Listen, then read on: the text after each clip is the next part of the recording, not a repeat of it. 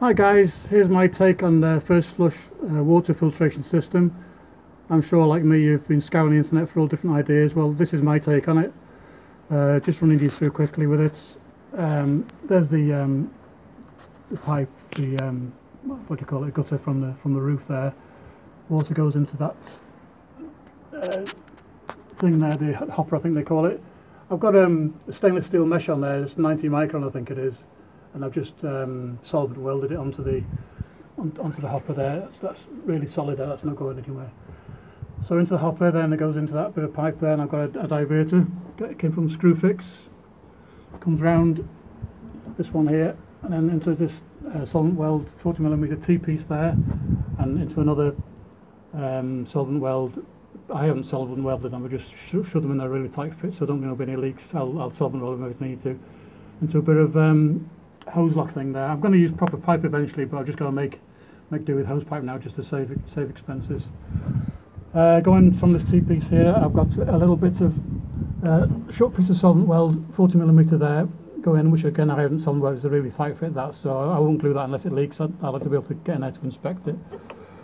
Okay, so that fits quite a tight fit in there, so that's okay. I've got a 40 to 68 reducer here, this little top one, and then this goes into this one reducer, which is a 110 to 68. Inside there, which you can't see, I've got a ball cock. Now, I'm sure you know the principle of how these things work, but basically, when it first starts raining, all the mucky water off the roof with all the bits and debris and bird poo and all the rest of it comes down that pipe there. The big bits will get filtered straight off the edge there. The mucky water goes in, straight down the pipe into the soil pipe there, fills up.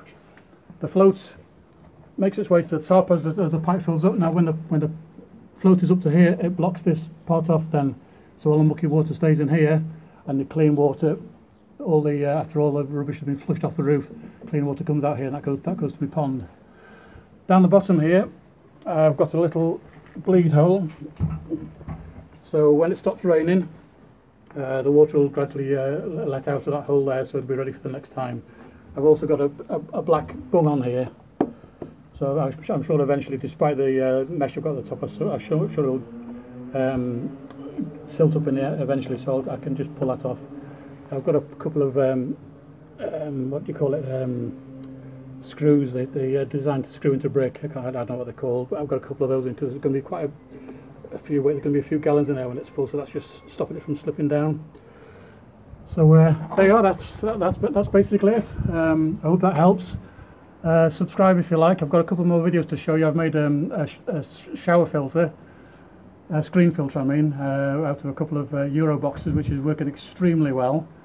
I've also made a backy shower, very cheaply indeed, and I've made also a skimmer for my pond. So if you subscribe, you'll see when I get time to put those up. Hope that helps. Bye for now.